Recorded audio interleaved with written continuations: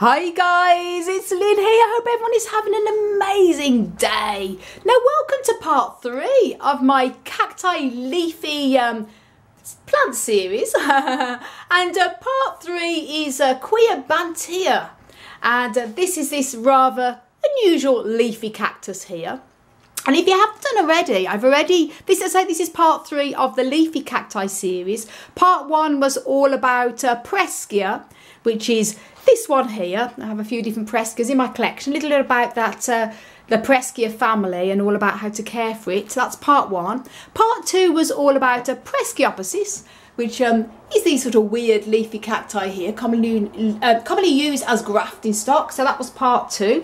And this is part 3 and the last of my 3-part series on the leafy cacti. So do check out part 1 and part 2 if you haven't done already. And this video is all about Quiabentia. What a name. And here we go. This is the only one I have in my collection, and it is a very rare type of cactus to see for sale. Preskia is also quite rare. Preskyopsis is a lot more common and very common grafting plant. But the Quiabentia is not as common, and I want to include this as part of this series because it's its own little genus in itself.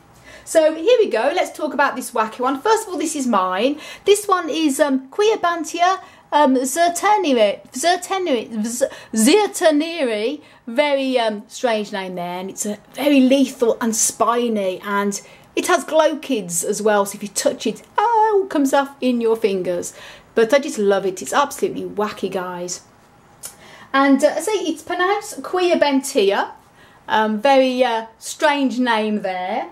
And it's actually closely related to the Preskyopsis cacti, as I say, which is this one here, and also what I covered to show you other Preskyopsis I covered in part 2's video there. It is closely related, and at one point it was even put under the same category as Preskyopsis, but it's actually not. It's its own genus type. And it's also closely related as well to the Opuntia family. And in some cases, some places, some people actually say it is actually part of the Opuntia family, commonly known as the Opuntioidaceae family, commonly known as the prickly pear cacti because of how their pads resemble prickly pears. And the reason why it's in that same type of group is because the same as Preskyopsis, the areoles here, which are where the spines come out of on cactus plants, has glochids, which rather than just spines, as you can see there's one just come off in my finger, so I just want to show you there. Ouch. Those who are common with the prickly pear cacti will know them only too well because they have glochids like Preskyopsis do. They sort of sometimes come under the sort of group of the Opuntioidaceae family, in this case Cylindra opuntia, but it is strictly its own little genus in itself because Quiabentia is its own sort of oddity, as they say. And it's its own single genus, as I've mentioned, but there's only about 5 really known species of Quiabentia that I know of. I tried to actually do a bit more research on this. It is quite a rare cactus, but as I know, there's only really 5 in sort of cultivation anyway. And in its natural habitats, this grows in tropical dry forests, whereas Preskyopsis will grow in tropical humid forests. This one likes to be grown in tropical dry forests and often amongst shrubland as well in South America. And it can grow into quite a large tree in its natural habitats, up to 50 feet high, so it can grow into quite a large plant. This one, I think, will be a long time before that grows that size though. And yeah, the lighting conditions, this does like to be grown in full sun. It can also take part shade as well. So if it's not in the, the most sunniest position you can give it, it will still grow well as long as you can give it some sun.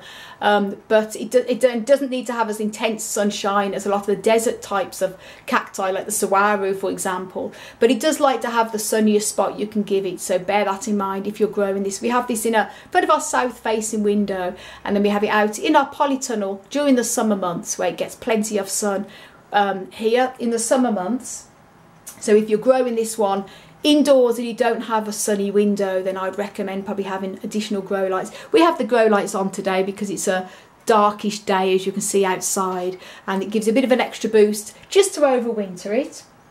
Now when it comes to watering, in the spring and summer, they like to be watered every time the soil in the pot, like that, dries out. In the summer, spring and summer, I give it good water, and then when the soil is totally dry again, I water it again. And I'll only do that from spring through to the end of summer. Over the winter, they like to be kept totally dry. There's no need to water these, unlike Presciopices that can take a bit of watering once a month because they're more tropical and more humid. These like to be kept totally dry over the winter time, and then I resume normal watering from spring and summer. And the soil mix, they like all cacti, they like a very, very well draining cactus and succulent soil mix.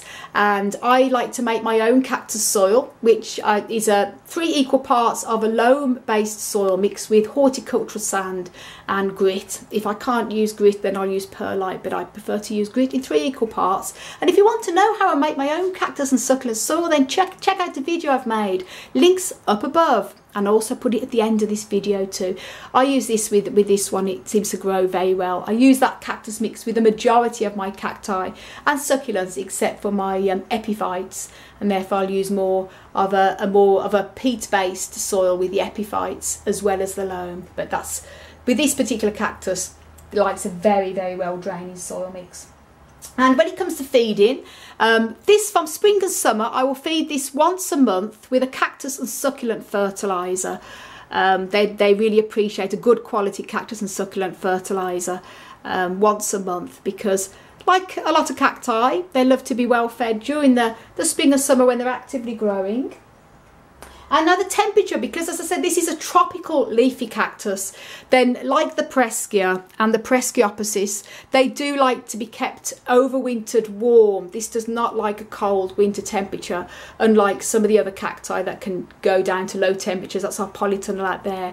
We overwinter a lot there at 5 Celsius, but this needs a minimum of 12 Celsius, which is around 55 degrees Fahrenheit. So bear that in mind if you have this. I wouldn't recommend keeping it in a greenhouse or anything in the winter. Keep it indoors, and don't let the temperature drop below 55 degrees Fahrenheit, because it's, as I say, one of the tropical ones. Now the flowers, this one hasn't flowered for us yet, but hopefully in the future. The flowers are usually rose and red, and very pretty, but as I say, no flowers on this one yet, but always time. It's only a small one. Propagation is from seeds and cuttings. Most common method being with cuttings, and I haven't actually propagated this myself. This is the only plant I've got. When it grows large and I have to prune it, then I will have a go at propagating it with cuttings. But if you have this plant and you want to propagate it with cuttings, then please do bear in mind that when you take cuttings, for example, if you're cutting any part off, you must allow the cut part to fully callus over, which is to dry totally, form a thick white skin before inserting it in soil, in cactus soil, and treating as a cutting. So usually allow probably a couple of weeks for the cut end to dry before you treat it as a cutting. And that's pretty much it. And as I say, cutting's always best taken spring and summer. I think I've covered everything there. Lighting, watering, soil, feeding, temperature, flowering and propagation, and a little bit about the plant. So as I'm sure you'll agree, very unusual. And if you haven't got this weird cactus in your collection, then I think it's a good one to add, along with Prescia and Presciopices too.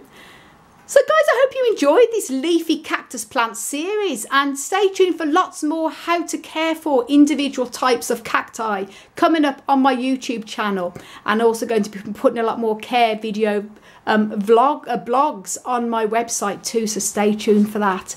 And if you want to know a little bit more on how to grow cacti and succulents in general, then don't forget to check out my website, desertplantsofavalon.com. And if you haven't done already, please subscribe, and don't forget that click that notification bell. And thanks so much for watching, everybody. I want to send you loads of love, heaps of happiness, and tons of cactus power from across the Emerald Isle. And until my next video, bye.